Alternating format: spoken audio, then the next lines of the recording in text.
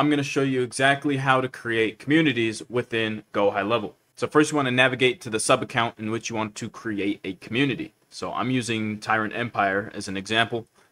Then if you navigate over to the memberships tab, just click on that. It'll bring you to the community groups. So here I have my pre-existing community group, the Tyrant Empire. Community for tyrants, those who are looking to conquer their lives. It's a free community. If you feel like you can conquer your life in all aspects, become a tyrant. The link to join is down below. But we are going to create a new group. So we're just going to click create group here. Then the group name, let's do test group.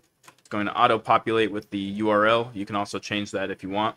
Then the group description, do hello YouTube. Then obviously the group name will show up here. The URL slug will show up here.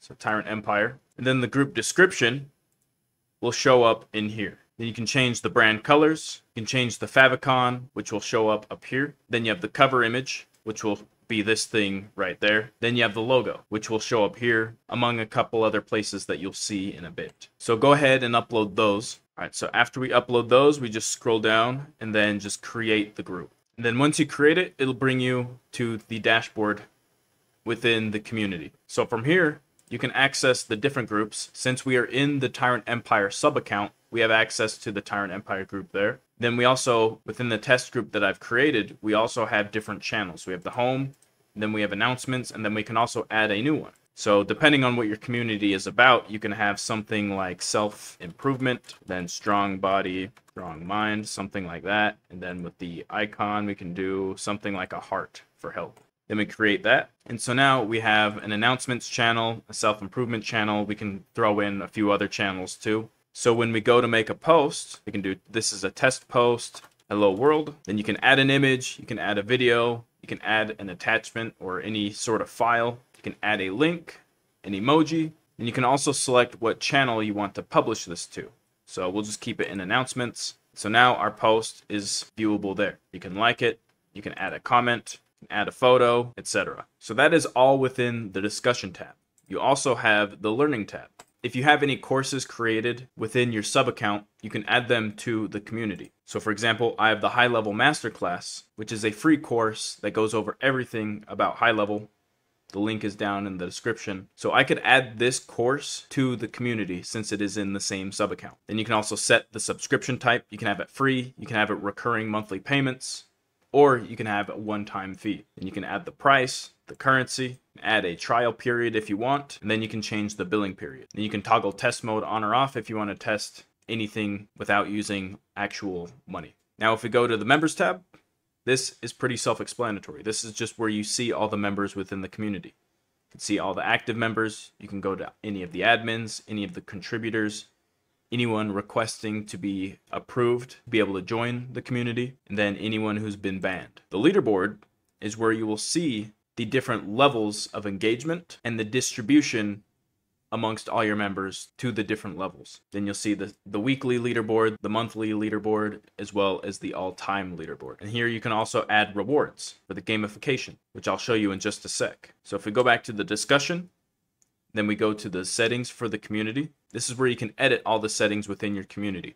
So you can change the name, you can change the URL slug, you can change the description, you can change whether it's a public or a private community. Then you can also toggle on whether it is accessible from this little menu over here, which I will do right now. And then subscriptions, you can change the pricing for the community. So you can have a free price, and then you can also add in a recurring price. The branding, you can change any of these elements that we've already configured when we created the group, such as the favicon, the cover image, and the group logo. Then in the advanced tab, you can also add any custom JavaScript or custom CSS or any of the tracking code. The themes, this is where you can really customize the look of your community. So you have a light mode and a dark mode. You can also change the theme of the branding. So you can go with any of the pre-existing color schemes, or you can go over here to the custom themes and you can customize them completely to your branding. Now bear in mind, if you are in the dark mode or the light mode, the theme will be applied to that mode that you have selected. So for example, if I'm in dark mode, I can change all the coloring for the dark mode.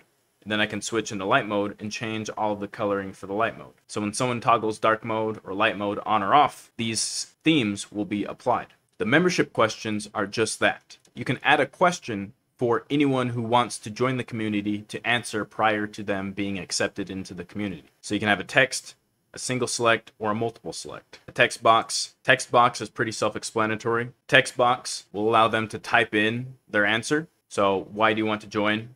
They will just type out their reason. A single select, you can input pre-existing options for them to select from, but they can only select one of them.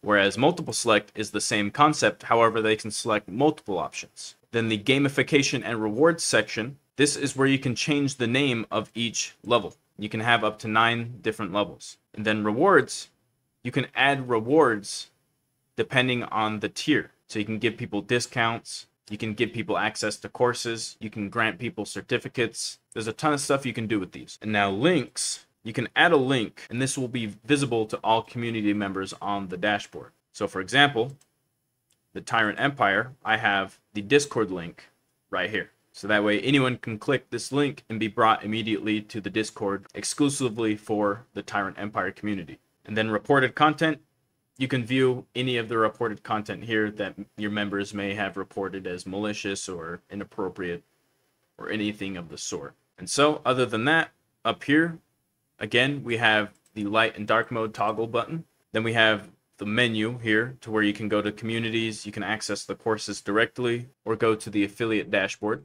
Then here you have your notifications, and then here is where you can access your profile.